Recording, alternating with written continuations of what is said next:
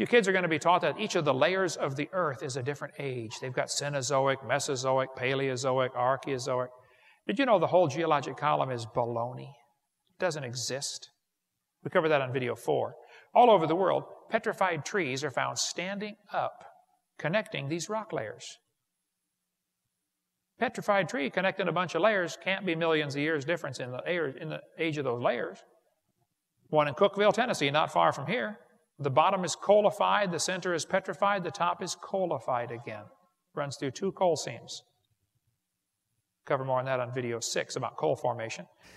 All over the world, petrified trees are found standing up, connecting these different rock layers. Petrified trees standing up. Now, how long does a dead tree stand up around here before it falls down? 5 years, maybe 10 years? 5 million? Oh, no, not 5 million, that's for sure, right? But yet petrified trees in the vertical position are found all over the planet. I'll just flash through some pictures real quick here. There are all kinds of petrified trees found standing up. And they're running through multiple layers, and the kids are being taught the layers are different ages, and yet here's one tree connecting them all. I'm having a hard time believing these layers are different ages. That's what I'm having. Central Alabama's got a large coal mine with a whole bunch of petrified trees standing up running through 2 seams of coal. The Blue Creek and the Mary Lee. Now they're going to tell you in school, for coal to form, a forest has to grow, and then it all falls over and turns into a swamp, and then it gets buried, and then new mud washes in on top, and the coal slowly forms from the forest that was buried. And then thousands of years later, another forest grows on top, and a whole new layer of coal formed. So if you find 2 layers of coal, oh, that took thousands of years. That's what they'll tell you in school. That's simply baloney. We'll cover more on coal formation on video 6, but if you look at the samples of trees found in this coal mine, you look at sample A, B, C, D, E, F, G, I mean, any freshman law student could tell you, hey folks, I think I can prove these 2 coal formations formed at the same time, very quickly. Within a few weeks or months of each other, that's for sure. Probably during the flood in the days of Noah. We'll cover more on that on video 6. In Cookeville, Tennessee, how far is Cookeville from here? 100 miles? What's that? 150 miles.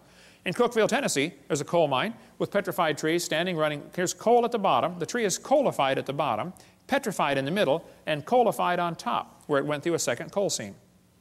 Same tree. By the way, why are coal seams generally found on top of layers of rock or clay? Wouldn't be a pretty poor place to grow a forest? Ought to be on top of soil, don't you think? Yeah.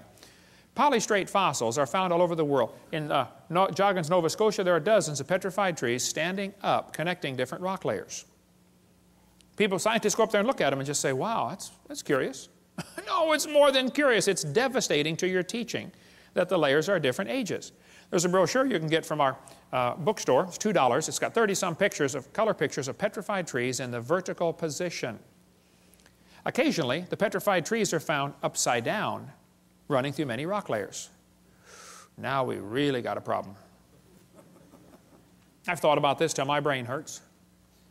The evolutionists have 2 ways to solve this. They can say, well, Hovind, you know, the trees stood upright for millions of years while the layers formed around them.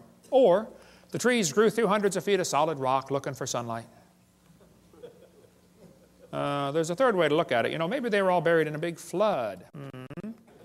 Mount St. Helens blew thousands of trees into Spirit Lake. Lots of those trees are stuck in the mud at the bottom of Spirit Lake. They're going to petrify in the standing position.